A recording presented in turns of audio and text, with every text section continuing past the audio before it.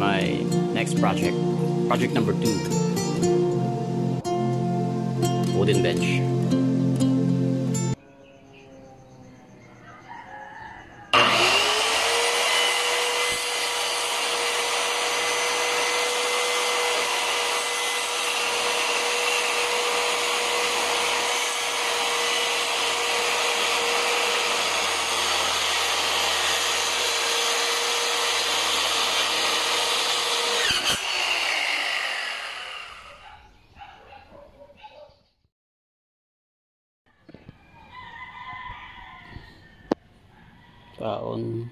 Kwaon, sluton.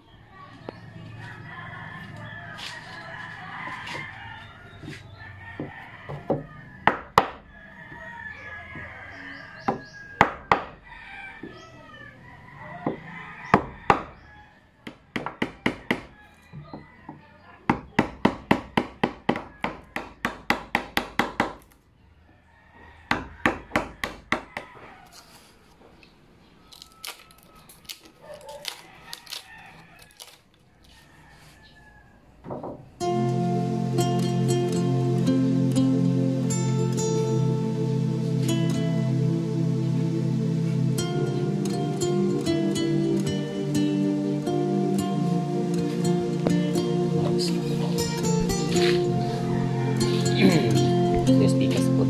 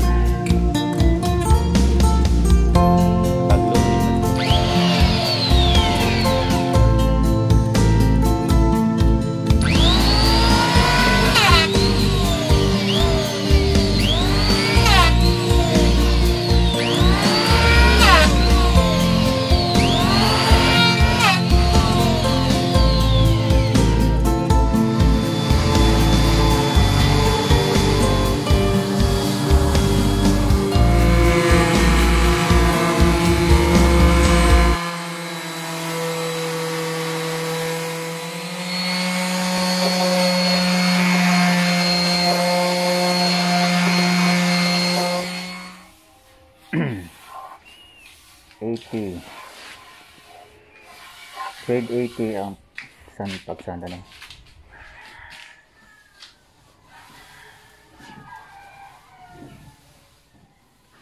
So I am using a lacquer sanding sealer mixed with also a lacquer thinner, 1:1 ratio. 1 bottle of lacquer sealer. Use aning lacquer sealer is after mo mag-apply, i-apply nimo siya, sanding mo siya 80 grit, and then apply kag lacquer sealer, i-seal niya tong mga pores, itong mga gagmayng buslot para plain ang iyahang surface. And then need siya og lacquer thinner kay kuan kay siya, viscous ba? Pasabot kaning kuan kay siya, lapot kayo. So para makuan siya, para dali iyang pag-settle sa surface sa kahoy, butangan siya og thinner. Okay? So i-mix na to. So karon ginahinay na sa ta. 1:1 ratio. Okay? And thinner. Okay.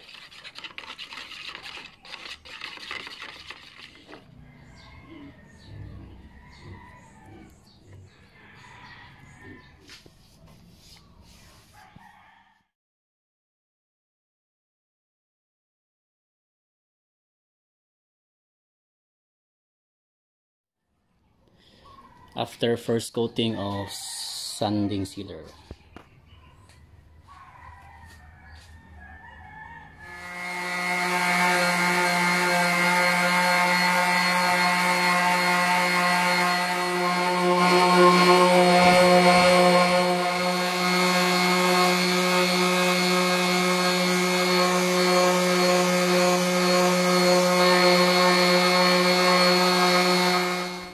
Dried na itong kuan, second coat of sanding sealer dried after 30 minutes, and then after sand na po nato ni with 240 grade na grit.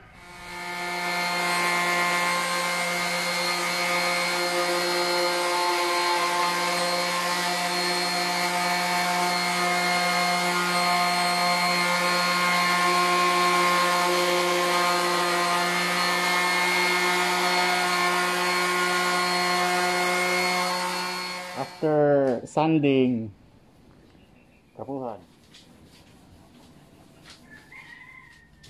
So after na to na sand ang second coat sa sanding sealer, and then ipiyuhan na to trapo dili na sa kuan top coat. So atong top coat karon is kaning pie wood varnish polyurethane gloss finish. So mo ni ang mag coat sa whole body, and then kuan siya okay ni polyurethane kay even rain, mga acid rains, mga init, pala iyan i-shield coat niya para dili ma-scratch o dili mag-yellow ang ato ang product. And then kani siya is gloss finish, and sagulan nato siya og 10-15% na lacquer thinner. Okay, mix.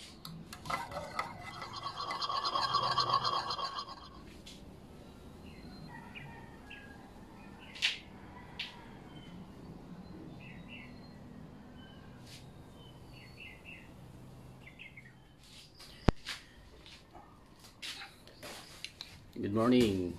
So okay, today day 7, day 8, last day. Gahapon is the first coating sa poly varnish, and then today is last coating, second coating. Muna siya yung pinaka last touch.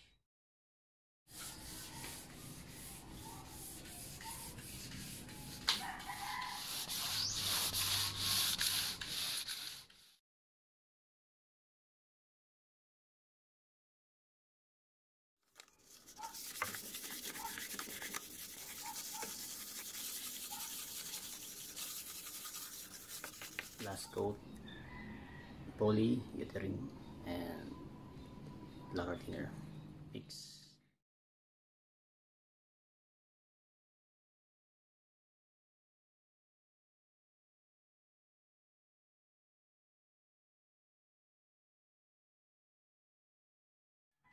So this is the final result after day 7. Simple wooden bench, 15 degrees angle, and no nails, only glues and joints. Thank you.